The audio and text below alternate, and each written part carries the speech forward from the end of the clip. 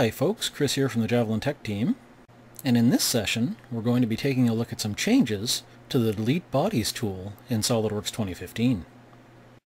When dealing with multi-body solids in prior releases of SolidWorks, one would have the option to delete bodies directly from the file.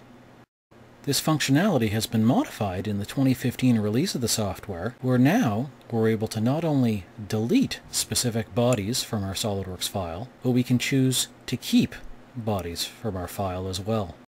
We'll access the Keep Bodies tool in the same way we've accessed the Delete Bodies tool in previous releases.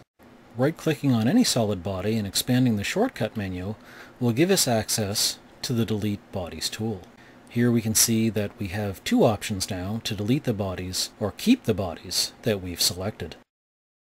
Let's use an implied window to select the bodies we would like to keep while removing the rest of the solid bodies in this file.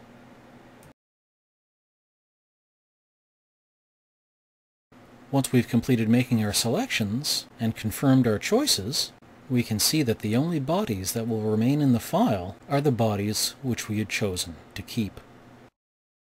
Thanks for watching, and be sure to check back often for more great tech tips here on the Javelin blog.